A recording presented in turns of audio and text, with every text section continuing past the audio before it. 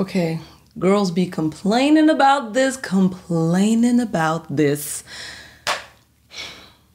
This video has been a long time coming, practically a year in the making, and man, did I go through journeys of what I wanted to talk about, how I wanted to talk about it, and I think I'm finally in a place where I am grounded enough and healed enough to actually share valuable advice and not just bash my ex.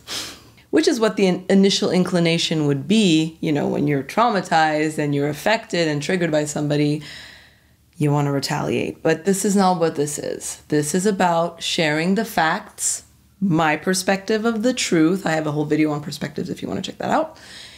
And getting into it to really explain the realizations I've come to that have helped me and that will help me moving forward and that might help you, girl or guy, that is in a current situation that looks like this, that is thinking about a situation that will potentially look like this, or that has been through this and is still sorting it out, processing it, and still confused.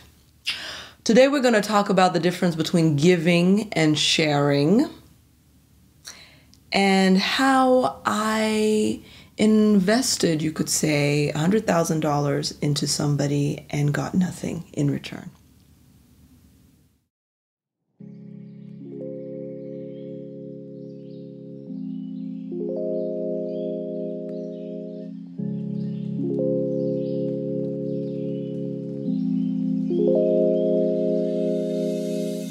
All right, I'm being dramatic. I didn't get nothing in return. Obviously, I got a lot of life experience.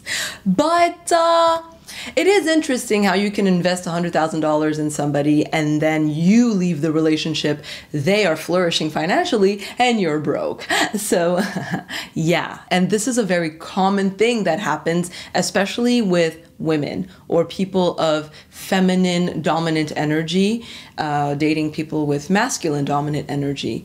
I don't know why that is, and I think it's just the nature of these two types of energies. Feminine seems to be geared towards selflessness, others, giving, nurturing. This is based on a lot of books that I've read, but also just pure observation. Masculine energy is more selfish, self-centered, taking, self-oriented. And just a side note, I really think we all have a mixture of both, right? And it's good to have a good balance inside of you of masculine and feminine. And I think the journey of each person coming onto this earth is to find that balance. I find a lot of girls who are usually feminine dominant grow up and they have to learn to be more selfish, to be more self-centered, to take care of themselves first before taking care of others. And boys who are usually masculine dominant have to learn to be less selfish, less self-centered, to see other people, to want to take care of other people, be it friends, family, and then society as a whole. So those are our journeys. Just wanted to put a side note on that. I can do a separate video if you guys want, but that's pretty much the gist of what I think about that. So being a naturally generous woman, I've given in the past. Now I know the difference between giving and sharing. I actually came to this realization, or rather I learned it from my mom, who's the one who explained it to me. She's also a life coach for those who are interested. Link in the description box. And she was the one who was like, you know, you need to learn the difference between giving and sharing. And she explained it to me and I was like, this is amazing. I feel very freed now. So basically, obviously, sharing is a form of giving. But there's a distinction between the two that I want to make clear. Giving involves sacrifice, okay? You're taking from what you already have and giving it to someone else. So you're taking away from your stock. Giving can lead to depletion, whereas sharing preserves completion. Sharing is a form of giving, but it's giving part of the whole, all the while preserving satisfaction and a sense of completeness for yourself, you know, the person who is giving. It is the giving that you do after your needs are satisfied, after your needs are met. I mean, you can always give sometimes, share other times. It is fully your choice. There's no right or wrong. Just trying to save you some heartache. Giving typically comes with some type of expectation of something in return, be it validation, appreciation, love, a simple thank you. Whereas sharing is kind of a detached form of giving. You are really ready to part with what it is that you are giving, regardless of the outcome. And when it comes to giving, I'm going to talk about, women and men in hetero relationships because that's my case. Generally, women give and they are hoping for something in return or expecting something in return and feel owed something in return. Sometimes the giving, if you really are honest with yourself, it comes from a place of, I hope to buy your love, your affection, your respect, or whatever it is. I'll get into it. And I think it's time for girls to stop complaining about men taking all the time and start owning their responsibilities. You're giving. You don't have to. Start sharing. Because let me clue you in onto a little secret. The men that you give to, depleting yourself in the process, they will resent you. I've read it in books. It's actually a textbook thing, which is what's so sad. It's so common. Women see a guy who needs help. Guy sees a girl who is too generous. She gives, he takes, he builds himself up. He feels great about himself. He's a new man. He's looking at you like, you loved me when I was nothing. What does that say about the self-worth you have? You clearly aren't looking for much and you don't really have high expectations or high values or high standards. You accepted me at my low. So now that I'm actually out here popping, I can get another girl that has standards, that wants a guy like me, that'll be like, oh, damn, he's something, that wouldn't have looked at me when I was in my low stage. Now I have access to a different pool of women.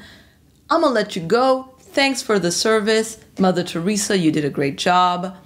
On to the next. This happens very often. Or they just do not acknowledge at all the fact that you helped. It's kind of like, well, nobody asked you to. That's kind of the reaction you get. They don't want to feel indebted. Generally, people don't. Who wants to feel indebted?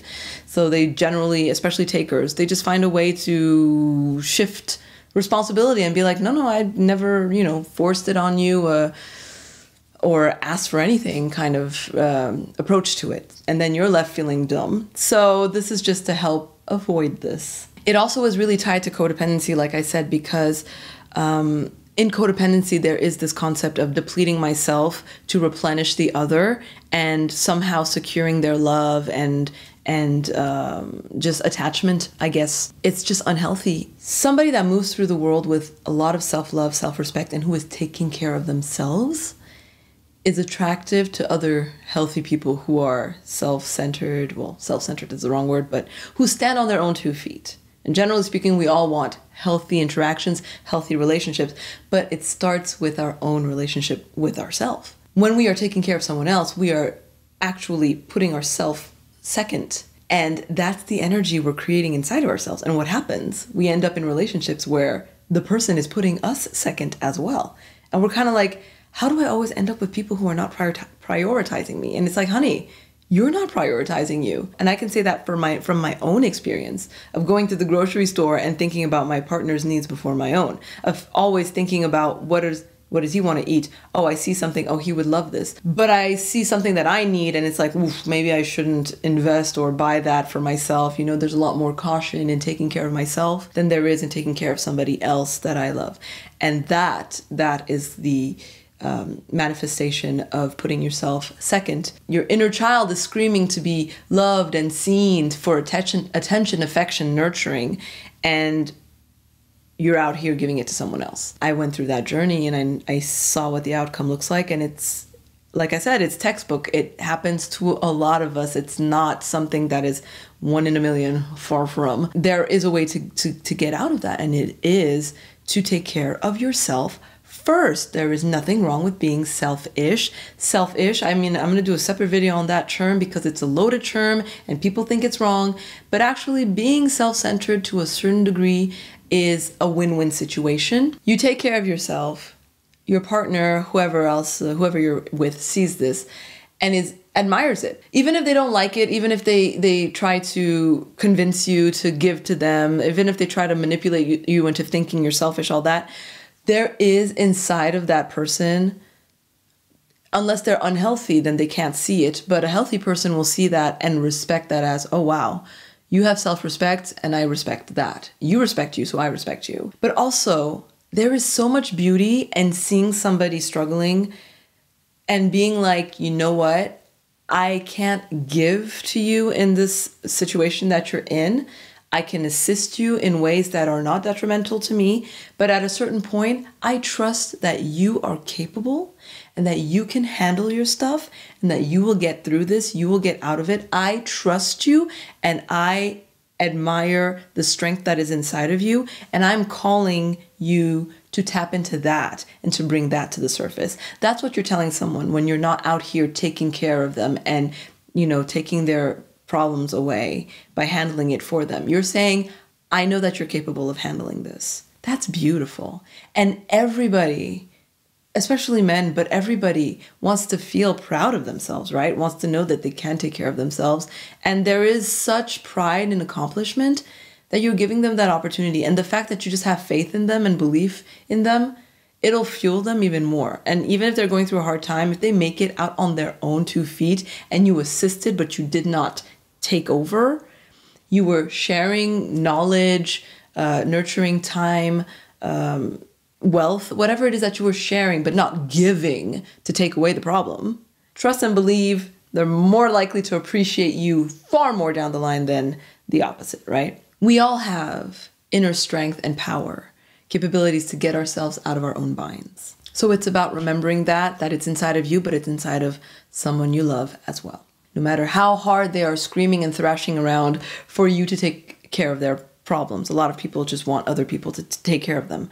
But the only person you are sent here on earth to take care of is you. Once you got that down packed, then sure, you can look into taking care of someone else, helping someone else out, giving to someone else, sharing with someone else. But make sure that you only help when asked, first of all. And when you are ready to part ways with whatever it is that you are sharing with someone else, without any animosity, tension, or regret, or kind of guilt, or any negativity. Just feel it out. If it feels bad to share with this person, don't do it. If you're hoping that they will love you more or appreciate you more, or you're kind of auditioning for their affection or attention, don't do it. If you hope they will appreciate and respect you for giving more to them than you are to yourself, don't do it. Your time, your energy, your money, your presence, your words, your skills, your heart, your you is your own. Give that to yourself, baby. Let's take an example to make this a little bit more concrete before I go into what happened to me in my relationship. Let's imagine you're with a friend, you have 2 sandwiches, and they had a yogurt. They're hungry, and they asked for food. You know that with 1 sandwich, you're full. The other sandwich was kind of an extra. You can either eat it later, put it in the fridge. Maybe if you forget about it, you'll throw it away. You really aren't attached to that extra sandwich because you ate the first sandwich. You are full. You cannot eat another bite. And your friend is still hungry and is kind of like talking about it and asking for food. In that circumstance, it's sharing, because that extra sandwich, you could have just left it on the table and forgotten about it, and you wouldn't be sour over it, like you have other sandwiches at home, whatever it is. It's not really something you were attached to. So you're like, oh, here, I have another one. And now you're happy because you made somebody happy in the moment. You, at least you assume you did, and you can walk away feeling good. Now imagine they eat the sandwich and they don't like it. They complained about it or whatever. They're just like, ugh. If you were attached to that sandwich, if you were like, oh man, you gave half of your sandwich and you're still hungry, and you give it to someone that spits it out and throws it away, trust that you are going to be hurt. Damn. But if you weren't really attached to that sandwich, you'll kind of laugh it off and be like, oh, you didn't like pickles? Oh, I didn't know. Sorry. I tried to help. And you'll shrug it off and you'll move on and you'll completely forget about it. You sense the nuance, the difference. Your needs are met. That extra sandwich can now fulfill its journey, its purpose in the world, free from you. Don't give yourself away.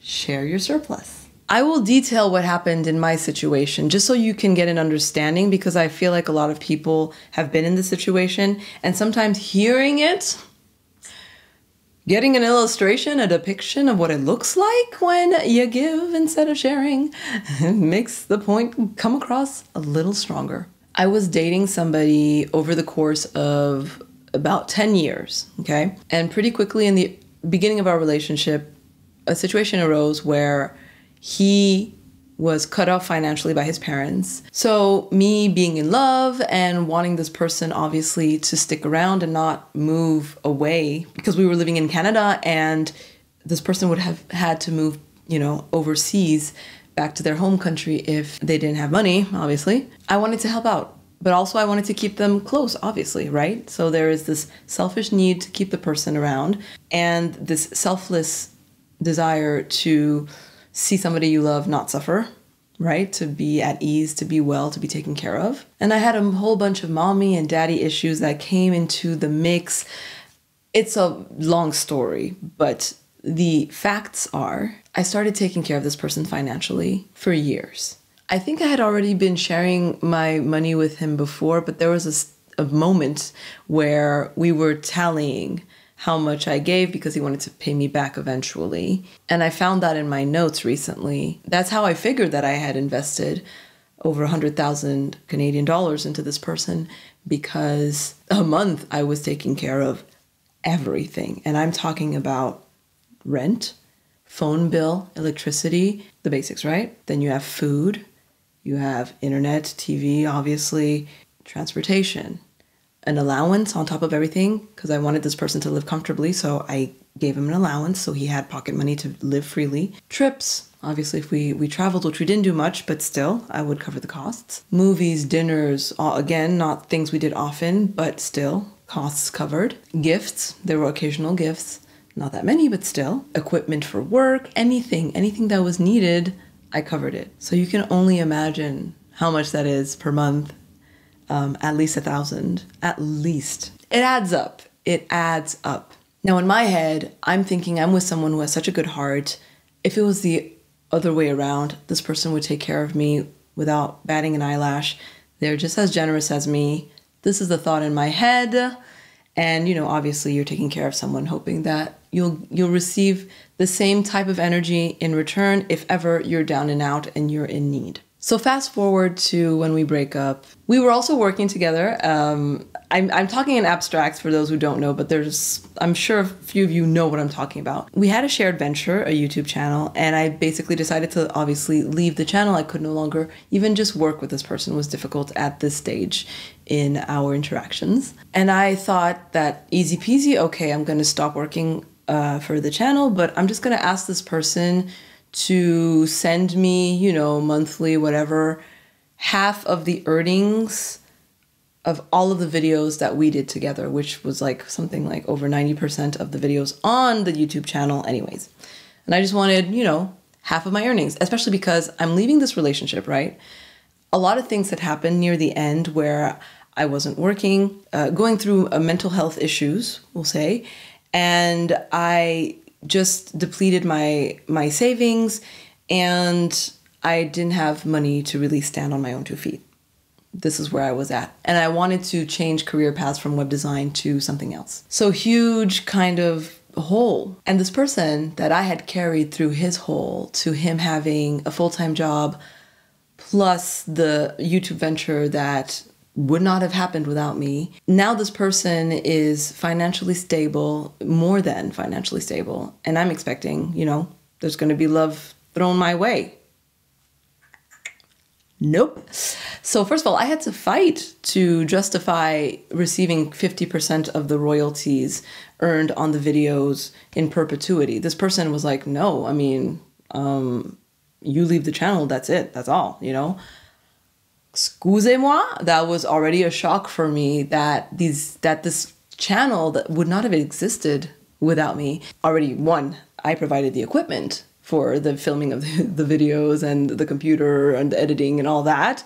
I provided initial learning, information on how to use software and all that stuff. That's obviously my ex learned the rest on his own and did all of the editing for years. And yeah, obviously he did a lot of the work, but also I was the co-host, and the magic that was on screen was because of our interaction. It wasn't just him or me. It was the tandem that created the magic of the channel. It wouldn't have the branding that it had if it wasn't for me. Design work, all of these things, a website, obviously he did a lot of work, but so did I. That was the point. It was just like, even just the mere fact of being in Canada in a situation that he was in where he couldn't even work. He didn't have a work permit that, he didn't have a citizenship that I provided for him, that I did the whole process, for free. Obviously he paid me back the fees, but did he pay me for doing all of the paperwork? No. Did he pay me for helping him train for the citizenship exam? No. For giving him the tools to succeed? No. These were all free, right? These are all things that I just gave out of the goodness of my heart, expecting at least appreciation, consideration, some kind of thank you and recognition. So yeah, while I was working a full-time job and then coming home and doing YouTube videos with this person who didn't have anything else to do but work on the YouTube videos, that was his job. I'm taking care of the whole household, plus I was cooking for myself when I would come home from work. Cooking for myself / us, and plus, cleaning the apartment, that was still on me most of the time. I don't think there's a lot going into that. I also didn't trust him to do a lot of things, which is I'm responsible for that, for not letting other people do things their way. I had a certain way of doing things.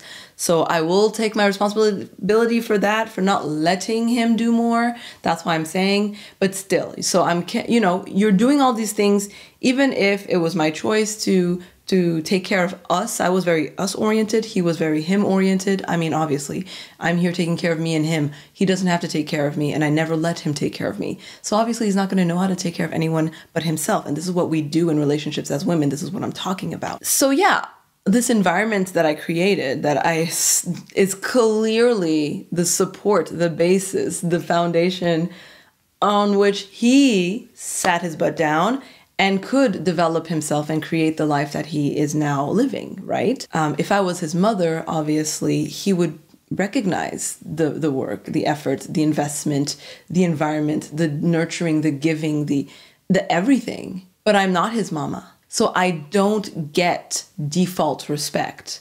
And this is what I think I've seen a lot of women fall into this trap. You are not his mama.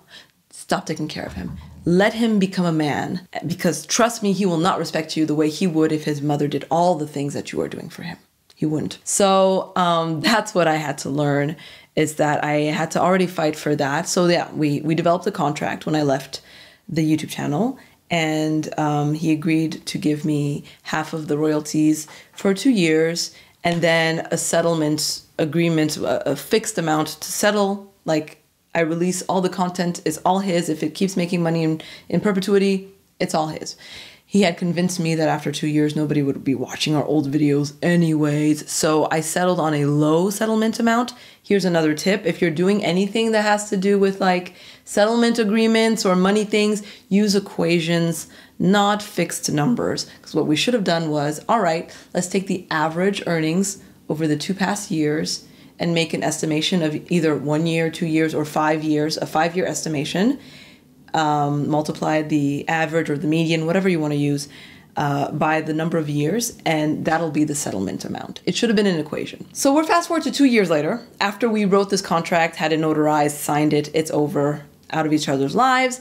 I realized that the settlement amount that we had agreed upon, when he had convinced me that I would be making pennies, at the end of the 2 years, well, it was low considering it was $500 settlement amount, but I was still making between $300 and $600 a month off of royalties. So a $500 settlement amount was nothing when you consider that those $300 to $500 to $600 a month, he's still earning those, and he will still be earning those.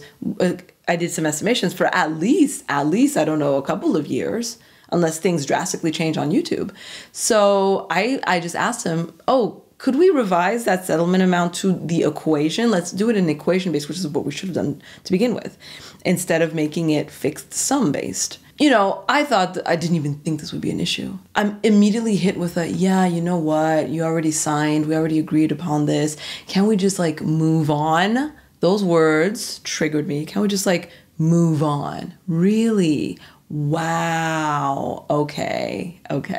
I'm not even asking for charity. I'm not even asking you to pay me back all the money that I invested in you to secure the life that you had for, what, like 8 years out of the 10 years we were together? No, I'm just asking for a fair, logic-based, financial-based business settlement agreement. And that wasn't met. Then he kind of played the manipulative, oh, I'm so sorry, how much do you want card when I fired back with yelling, and I'm not proud of myself, but you know, I was cursing in my message. I was very, very upset, and I let 10 years of pent-up anger that I had never really expressed come out. Then I went petty because he triggered me, and I was like, I was gonna give you the fair amount, which was like something like 4,000 based on calculations, but I was like, I want 10,000. I was like, screw it, you know, you owe me 100,000, but I'll settle for 10. And this person was like, oh, I'm not giving you more than 1,500. Or if you want, I can just like delete all of the videos. So now we're going into blackmail. You see this person that I was so generous with? Yeah, so now we're come to a point where this person is throwing me an ultimatum, you know, like take the money that I'm willing to give you or I'll delete the videos. At this point, I was just like, I don't want you to keep making money off of my back, keep profiting off of me. So yes, you know what, give me the 500 and delete the videos. And it was kind of like, I never said I'd give you 500. It's either 1,500 or I delete the videos. I was like, okay, fine. Don't give me money. I don't even want money at this point. I just want to be free of you and your shackles and your manipulative ways. Just delete all of the videos. That way I'm free. No more drama, no more issues, no more problem. Now Mr. comes back with a, I need to think about it. And comes back with a, you know what? I'm just going to give you 1,500 and I'm not going to delete the videos because I spent so much time and energy on them. Didn't say that when you suggested to delete them, did you? So that was our last interaction. And then eventually I had to process the feelings. I contacted him again on his birthday, actually, this year, just to like, I was going through a lot and I was acknowledging my faults in the relationship, such as taking care of somebody when I was never asked to, which is on me. Not letting somebody be a partner in a relationship, but being the caretaker, the mother, the father, the everything. I was my own husband. Like, I was also the person fixing things, you know? I was the handyman in our relationship. I was really in a relationship with myself in the end. I had to go through that journey of hitting that wall and waking up and realizing this is what giving to the point of depletion looks like. Don't do it. Listen, I don't wish this person any ill will. I actually wish him the best. I hope he prospers. I hope he shines. I don't really care anymore because what I learned is that I should always and have always been focused on my blow up, my glow up, my bank account, securing the bag for me and me first and only, instead of taking care of myself and someone else. I mean, obviously, if I was different, I would have done things differently. But now from a place of healed and grown and mature, I look back and I say, here's what should have happened. When his father cut him off at the beginning of the relationship, we were getting to know each other and really, really in love. I should have just said, wow, that's horrible.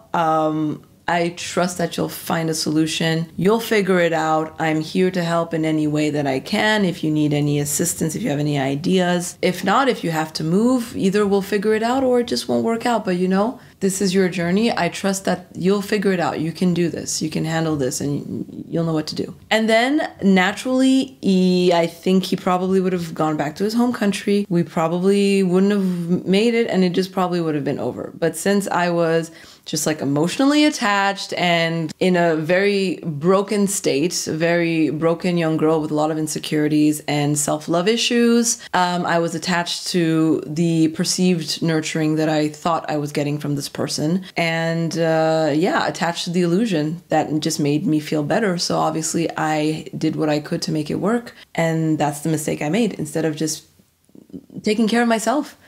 But I didn't have the tools and I didn't know how to, so I understand where it comes from now. So my message to you, dear person, is take care of yourself. If I had put all the money that I gave him into a savings account, I would have $100,000 right now, and I could really use that money. So, ooh, man, would I have been happy. But thus is life. I don't worry about that, because if the bag is supposed to come back to me, it will. It will. I am focused on myself now, and I feel great, and I appreciate the lesson that this was, and maybe I was meant to go through it so that I could share this with you, and we will all change the way we do things and stop blaming everyone else for our own mistakes. Ain't nobody asked you to be out here giving people food, shelter, love, affection, your body, money. Ain't nobody asked you. And if they did, you can say no. You can say no. So if you find yourself having an overflow of love that you've given to yourself, you are secure, you are complete, you don't need nobody else, but you still got so much love to give, share it. You can love yourself and someone else. That's how it's supposed to be. You got knowledge that you've benefited from? Share it. I mean, think about it. Would you give a book that is supposed to be really helpful and really juicy to somebody before you've read it? Nah, boo-boo.